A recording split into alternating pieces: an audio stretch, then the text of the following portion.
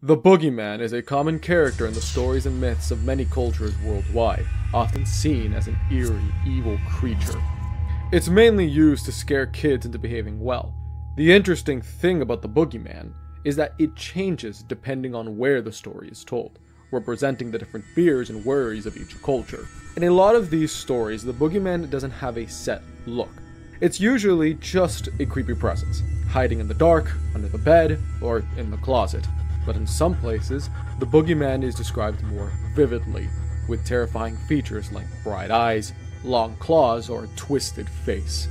It's hard to say exactly where the Boogeyman came from, as it probably grew from various fears and legends across different cultures. Its main role, in most places, is to make kids cautious. Parents often use Boogeyman stories to get kids to behave or to keep them from going to dangerous places. But the Boogeyman isn't just about controlling how kids act. It also shows the deeper fears of a society. In many cultures, the Boogeyman represents the unknown and mysterious dangers in the world. It's the embodiment of the dark, both in a real and metaphorical sense. How the Boogeyman has been portrayed has varied a lot.